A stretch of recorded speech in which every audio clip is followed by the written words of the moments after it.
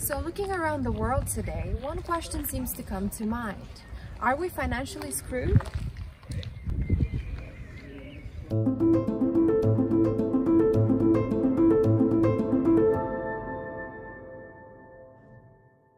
In this video, we'll dive into some pretty interesting statistics about the Great Recession from 2008 and compare it to the current pandemic-induced recession.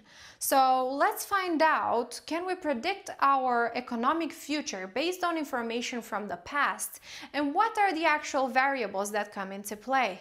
Economists say there are three main variables that could indicate recession, and that would be consumer price index, gross domestic product, and unemployment.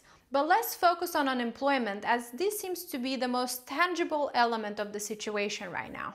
So what you can see here is the fact that I have plotted some data from the Great Recession from 2008. And I have plotted data from the US, which is represented by the blue line, and Denmark, which is represented by the red line.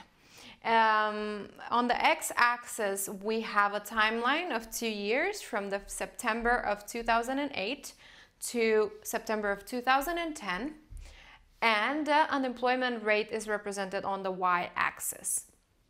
All right, so if we take a look at this graph, we can see that the US started out with a 6% unemployment rate, which is steadily increasing to a 10% in the date of September of 2009, which actually is starting to flatten the curve as long as we go, with a slowdown in May of 2010. Comparison to Denmark. Denmark actually, if you see, it started with a 2.5% on the unemployment rate, which was very low, starting actually to increase dramatically at December of 2008.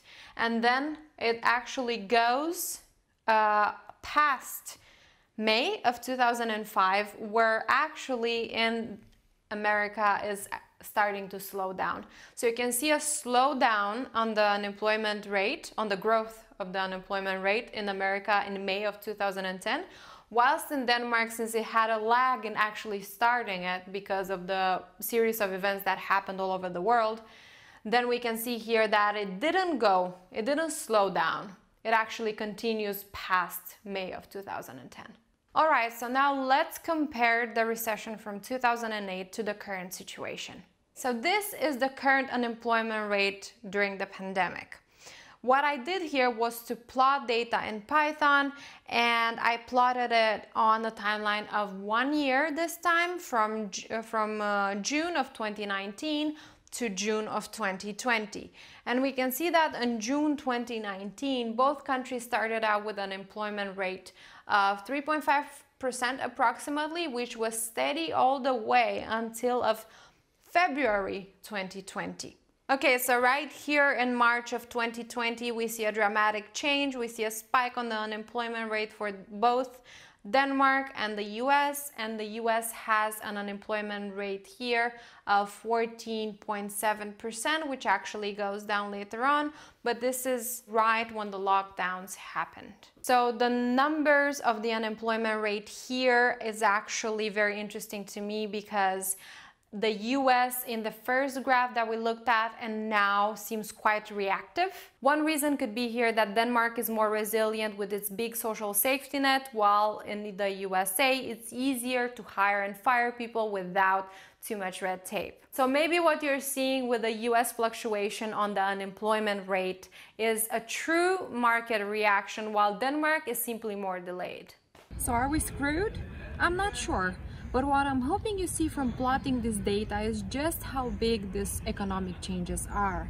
It took years of bad banking policy and a huge housing bubble to have the unemployment we had 10 years ago. But what we can see now is just how reactive the unemployment market is in real time in certain parts of the world. So you tell me, what are your predictions of what the economy is gonna look like 2 years from now? And what is the data we need to be looking at today in order to figure out the economy tomorrow?